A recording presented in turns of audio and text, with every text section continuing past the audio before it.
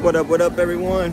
I just want to say, yo, thank you to everybody who's doing the right thing out there, man. Wearing your mask, social distancing.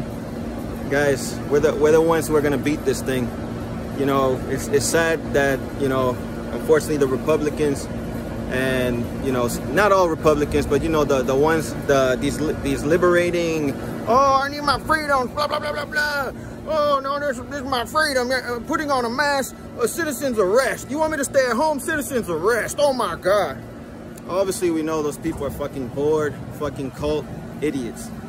And, man, just shout out to everybody doing the right thing, guys. Keep wearing your mask. If you live in Florida, man, please put your mask on. Respect yourself. Respect your kids. Respect the person in front of you. You know what I mean? Let's beat this thing.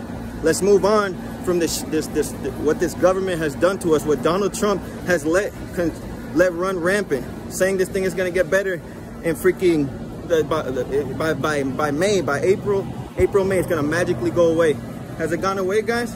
Has it gone away? Has it got to your family yet? Huh?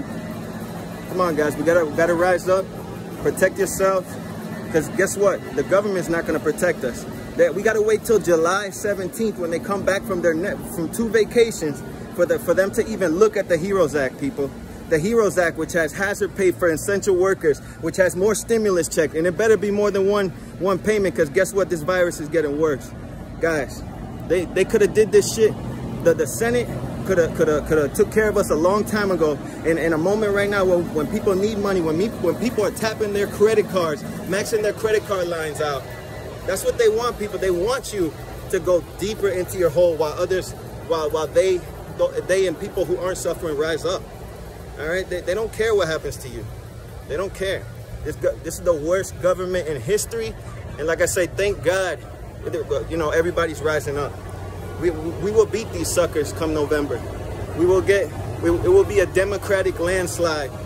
And it's going to benefit everybody. No, excuse me, not everybody. It's going to benefit the people from the bottom up.